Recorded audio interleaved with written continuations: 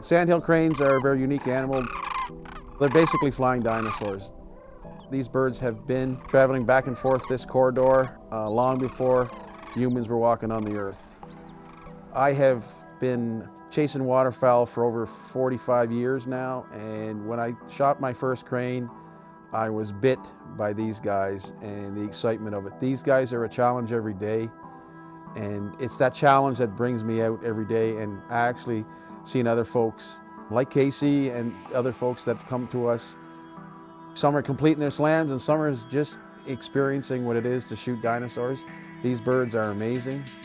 Until you do it, it's hard to explain it on camera.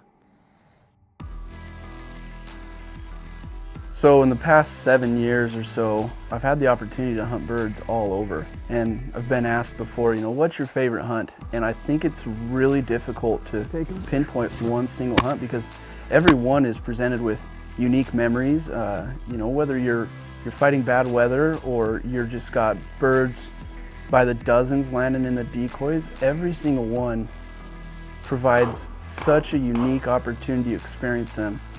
But so far in my journey, I would have to say sitting here on the prairie in southern Saskatchewan, hunting sandhill cranes with a great friend that I met through waterfowl hunting has got to be on top of the list. This week we're in Saskatchewan hunting sandhill cranes with Prairie Goose Outfitters. I've known them for about 6 or 7 years now. I met one of the owners of Prairie Goose, Mark DeRoche, in pursuit of my North American 41 waterfowl slam. We were both chasing it at the same time.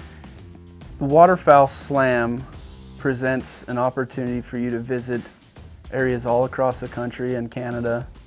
I've completed the slam actually, plus a few other species along the way.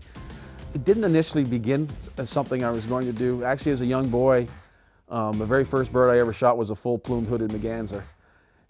And the bite of the variety of waterfowl, especially ducks, bit me then.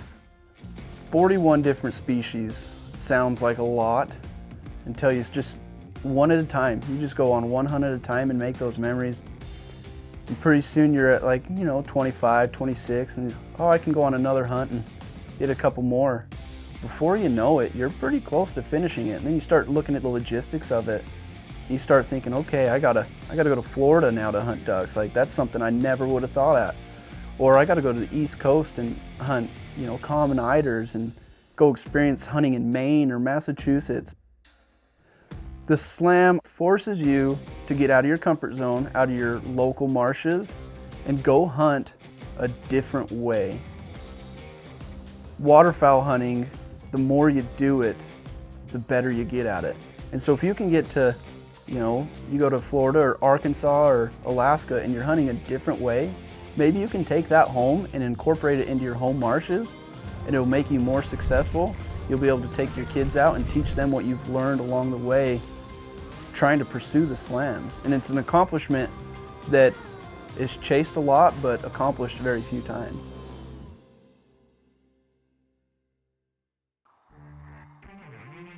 So I found out about this hunt through my buddy Casey Smith. We both grew up in the same town, Hooper, Utah, went to the same school, but we actually never even met each other.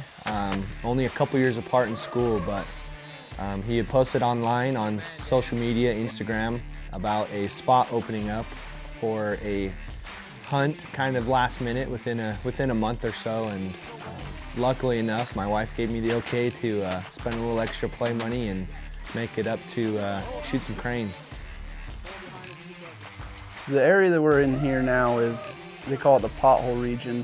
There's little pockets of water all over in these prairies. We're hunting barley and wheat fields. There's some beans around as well, but it's all flat, so these birds can see for miles.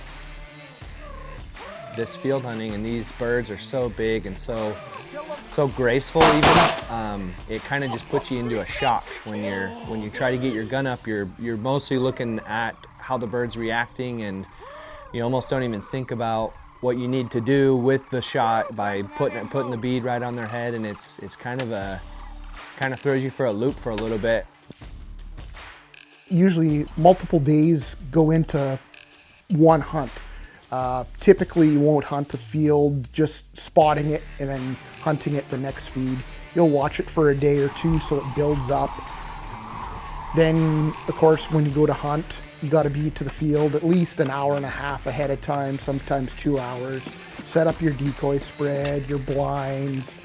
Waterfowl hunting is a bunch of guys together having some fun, hopefully shooting some birds. So we went to an A-frame setup, highly grassed in blinds. I made my own stuffer decoys as well to try to up the game. These guys have some great eyesight and they are not an easy bird. You'll see on this video some excellent decoying birds, and that it doesn't happen every day and it takes a lot of work to make it happen. I don't know if I've ever hunted Sandhill cranes where the hunt lasted longer than the setup. More times than not, the setup is usually 2 or 3 times the length of the time it takes to hunt your birds and finish for the day. Yesterday, it was 20 birds in 25 minutes, 4-man limit. Today, it was 20 birds in 20 minutes, and even after the guns were down and the cameras started pulling out, birds were still flying in by 20, 30 packs at a time.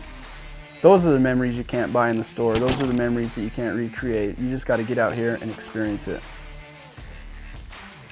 After the hunt was concluded, you know, the decoys are picked up, the blinds are put away, and the guns are cased. We grabbed all the birds and headed up on the hill and broke them down. There's a lovely restaurant here in town. We presented them with the meat and they cooked it up into this incredible meal. We had teriyaki crane and chow mein and vegetables. Never would I have thought that you could prepare waterfowl like that. It was by far the most tender, most tasteful meat that I've had. Experiences like this are what motivates me and keeps me going and has me looking forward to the next hunt, sitting in the next blind with friends and family.